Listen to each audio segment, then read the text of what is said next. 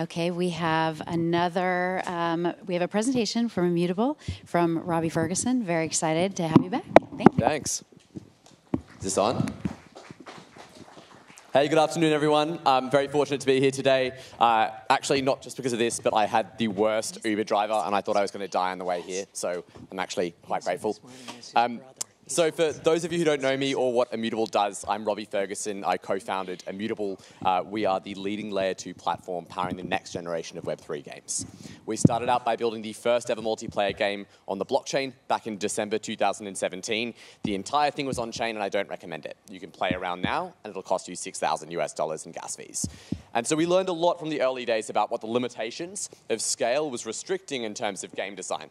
But the really interesting thing is now, at the precipice of unlocking scale and at the $8 billion that have been invested into Web3 games over the past 18 months, what we're really looking at is a revolution in games that we have not seen before, and a forcing function where the next games that come out over the next 12 to 24 months will have hits that use new game design techniques, paradigms, and incentive alignments that have before not been seen in the gaming industry. So I'm really, really excited to share about what I think is going to be significant, and also some of the fundamental principles that we need to solve in order to truly unlock this next generation of sort of Web3 games.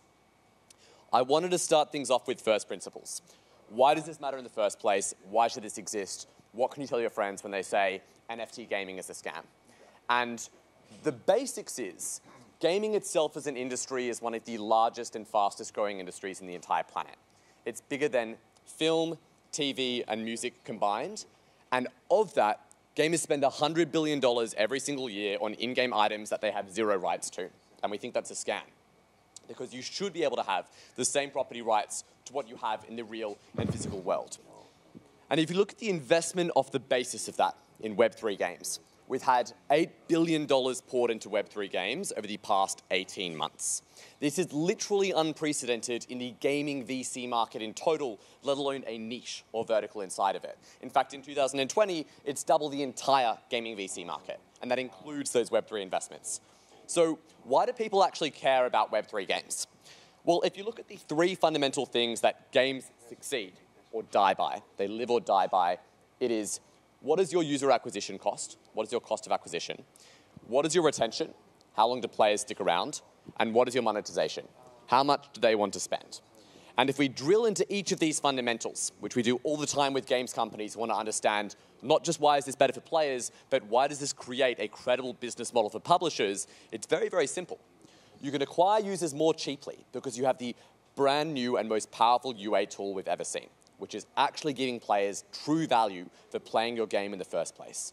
And what we specialize in is not just creating a sort of pump or Ponzi scheme which is going to eventually collapse. It's how do you back the assets that you're giving out to players with the demand that is going to be created through those incentives. The second thing is retention. And the really magical thing is when you give players ownership of your game via assets, they will stick around far higher than any other thing. They become a co-owner. They become part of this cooperative. And it is actually their equity that they're playing with when they play in that game, which is incredibly powerful.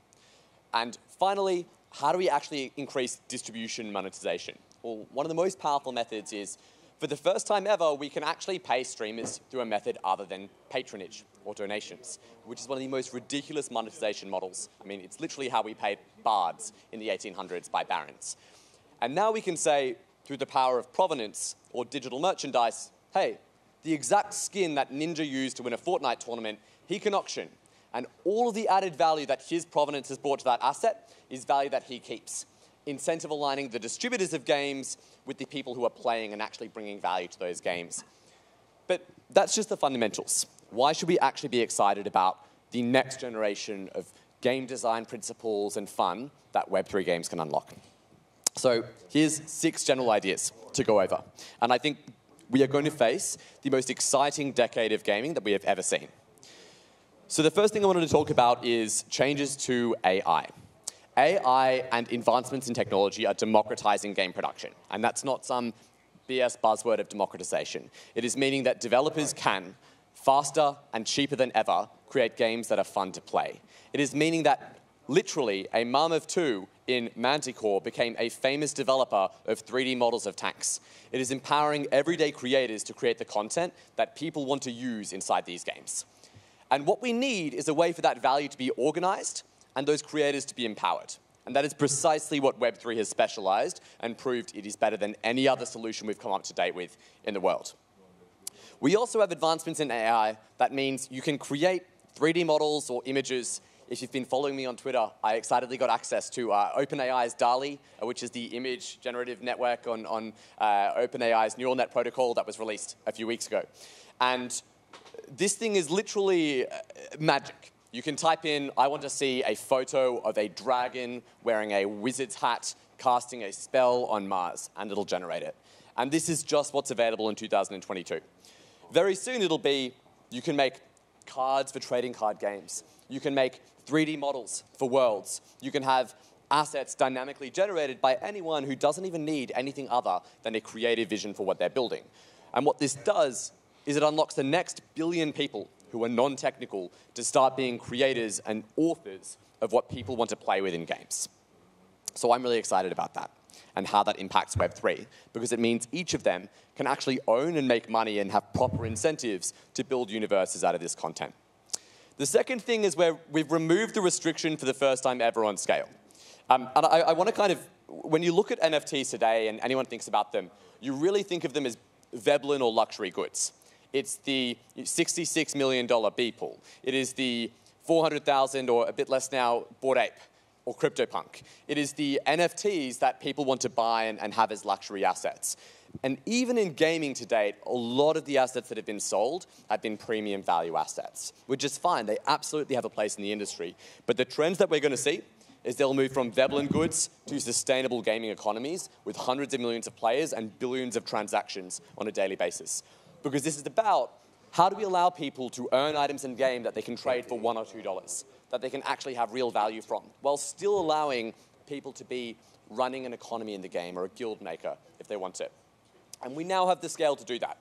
Obviously, Immutable is specializing as a layer 2 in how can we achieve today more than 10,000 transactions per second, but with our cross-roll-up liquidity platform, millions. And this unlocks truly planet scale for if World of Warcraft and another major game today wanted to use Web3, they literally couldn't on any scaling infrastructure. This is what's needed to take it to the next level. The third is financialization. So one of my favorite things about researching sort of the trends in finance is that any sufficiently liquid or high volume enough secondary market has index funds and futures and all sorts of derivative products built on top of it. Literally, pork knuckle has a futures market for it because there's sufficient primary demand. And so when you look at a $100 billion a year industry, it is very clear that 5 or 10 years from now, there will literally be a trading desk at Goldman Sachs or other trading firms where they trade assets inside video games. And maybe you say you want to go long on the John Wick collection of Fortnite skins, but you're going short on, coins inside sort of match 3 games because you actually think that genre is in decline. And we're going to see these meta economies and financial institutions actually making bets on what sort of content they think that users will play. And as soon as you have bets, you suddenly have a predictive market. So we're going to have a financial market predicting what are the next trends and genres of what kind of content players want to play. Everything from MOBAs versus RPGs to inside those games, do people want to main, a support or a top laner in League of Legends? And the new emergent game design principles that this brings out is going to be fascinating. The fourth is new game design principles. One of my favorite and most unexpected inventions in Web3 today has been the guild. It is incredible that we have now replaced the idea of a game company going out and paying $100 million to Google to show ads to customers, to now there is an emergent group of hundreds of thousands of people in a guild, and they say, we're going to search for our favorite games, and if we like them, we're going to buy tokens inside of it and play it. That is permissionless marketing, and it is market-driven finding the most exciting content out there. So I'm incredibly excited about how guilds can actually support a whole new plethora of content. And in general, what we're going to see is there will be far more viable to make a game as an indie dev, which is a good reversal to the trend of the last decade of consolidation, where everything is being big acquisitions by game studios. Hey, come work on Call of Duty, come work on main titles. And I'm really excited for the diversity of indie content that is being enabled by Web3. The thing I want to leave with is All of this stuff is awesome, but the most important thing is we are reinventing the way that incentives in the gaming industry has worked. For a very, very long time, gamers have extracted value at the expense of their players. Their entire goal has been, how do we get them to spend more while having nothing? How do we take Call of Duty and make sure the next version gives them zero value that they've worked on for thousands of hours in the previous instance of the game because we make more money?